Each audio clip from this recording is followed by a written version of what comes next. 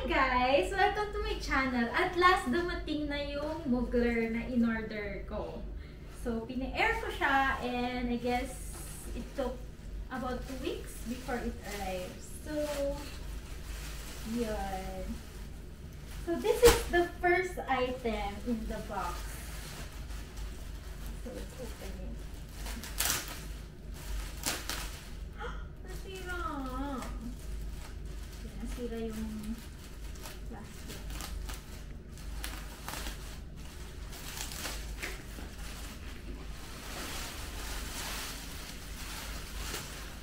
Yan! It's the blazer with the corset. So, sukatin natin. Let's try it on.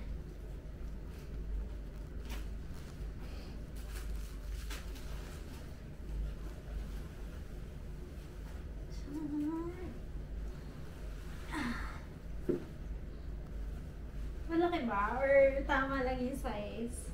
I don't know. This is the size 36.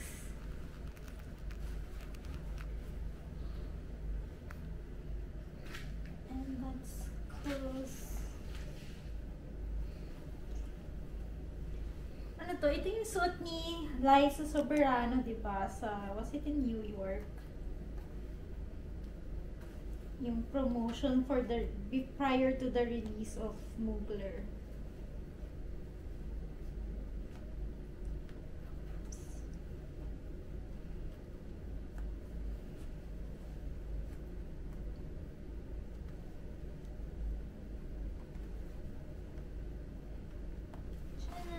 I guess tama na naman yung size, I think. Diba? From the back. See-through din siya. So, there. May shoulder pad siya. Oh my gosh. Yun lang yung problem. I don't like shoulder pads kasi mataas naman yung shoulder ko. So, I guess I have to figure out how to remove this. I think I'll alter it. I don't like the shoulder pads. Yeah, what do you guys think? So, ayan siya guys. With fake lang yung pockets. Wala siyang pockets. And nilusot ko yung finger ko so medyo tatas-tas na siya. But it's fine. Okay, so let's go on to the next item. So, the next item is yung bodysuit na top and bottom. So, I bought them size 36 din. Yung top and bottom. So, ito yung bottom. Tchanan!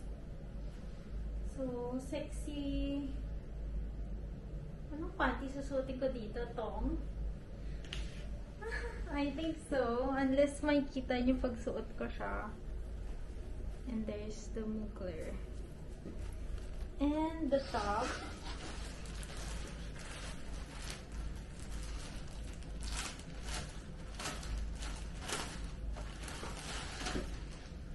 So, yung bodysuit top. May Mugler din on.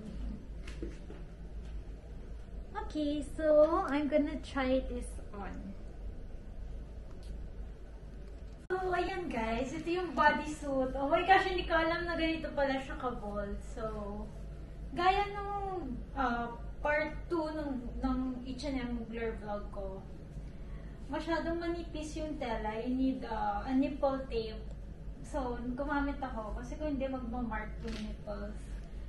And then, I'm wearing a thong. Pero still, hindi ko alam kung dapat wala kang underwear completely. Kasi kita yung underwear ko. And then the Mugler. Masyado siyang bold. Masyado siyang bold.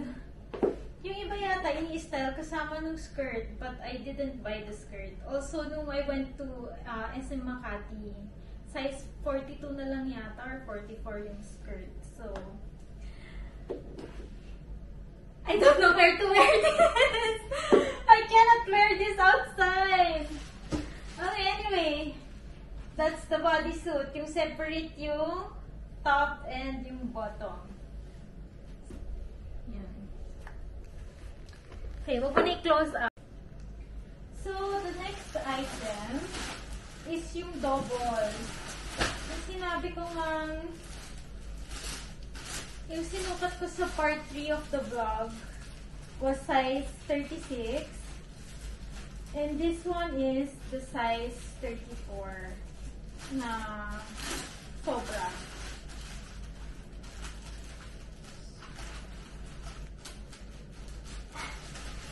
So, I guess, dahil marami siyang kasabay na in-order ko, wala siyang kasamang box on its own.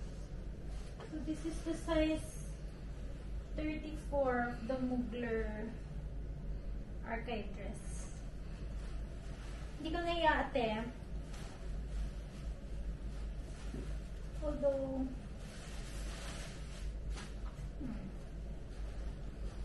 feeling kakasya, pero baka hindi. Masikip na nga yung 36 eh. Kakasya ba ang 34? Well, I'm not gonna attempt it. Let's go on to the next dress. Meron pala siyang bag. Gaya nung 36 ko, may bag para kay 34. Pero, yeah, I won't try it on anymore. So, the next item is... the next two items is the jeans. So, yung jeans, front and back. Size 36 din. I will try this on along with the jacket.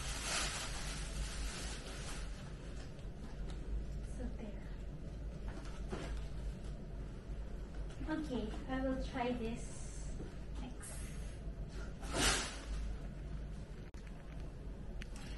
So, guys, ito na yung jean jacket. So, ganyan siya. Parang black elastic material with the jeans. Tapos, tunay naman yung pocket niya. Sa boobs niya, may pocket siya. And then, yun, black with the Mugler sign. Same with the pants. Ayan, magkatapat sila if sabay mo silang gagamitin. And, yan. There. Chan. Yung pocket din siya. So.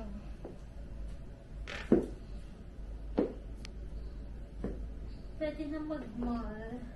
Maglakwat siya.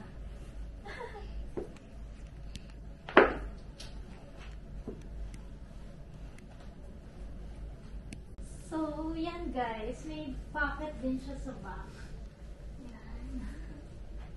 So, it's very nice to go hang out somewhere.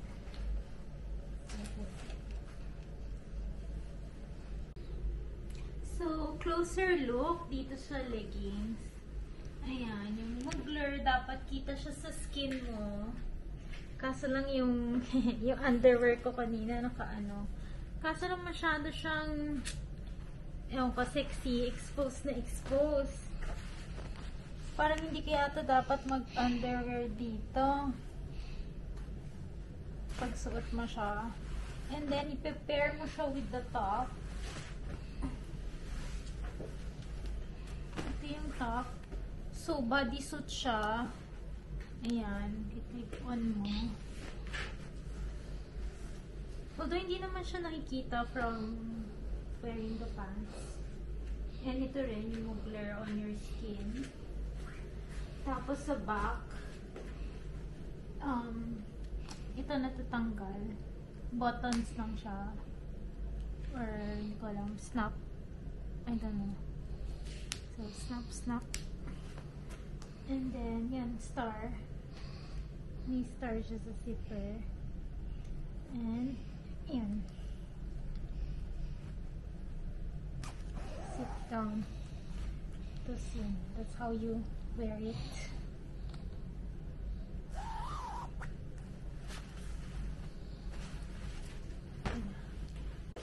So, ito naman yung yung blazer with the corset.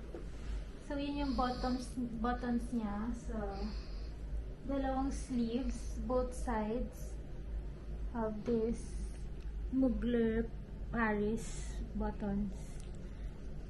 Pero black on black, so hindi masyadong kita on both sides. And yan, see-through siya. So, it's see-through. See-through yung sa chan part. Yan. Kaya see-through din, pati yung sa likod niya. So, it's see-through.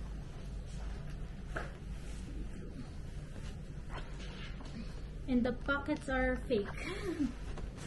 Walang bali. Fake lang yung pockets. So, and then, the shoulder pads, which, oh well. Ito, design lang siya. Walang, absolutely no pockets itong si blazer.